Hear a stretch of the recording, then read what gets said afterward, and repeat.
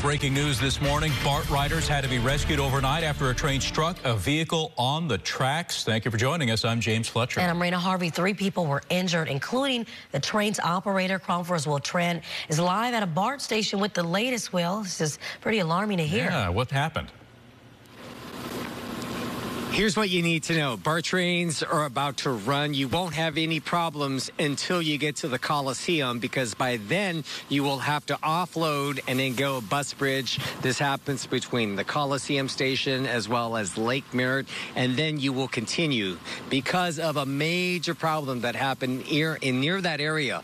Let me show you a video. This all went down at around 11:35 last night when, for some unknown reason, and this is still under investigation, spectacular video of a driver, for some unknown reason, crashes through the fence and actually collides with a northbound BART train. This happened between Fruitvale and Lake Merritt. The collision actually injured the train conductor as well as 2 other people. They had to rush out there and to evacuate the remaining passengers, about 45 of them. They were checked out at the scene to see if they had any serious injuries. But we do know this morning 3 people have been injured by all of this. The extent of their injuries still not released to the public. They shut it down for quite some time. They actually had to involve police officers.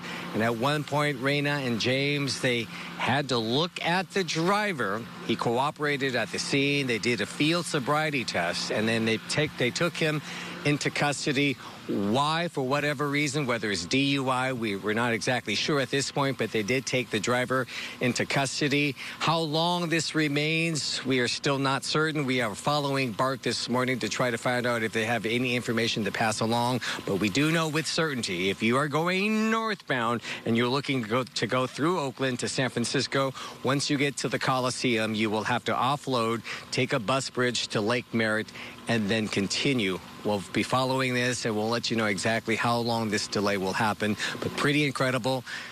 Big question, how and why did the driver crash through the fence and literally collided head-on with the train conductor and the BART train itself?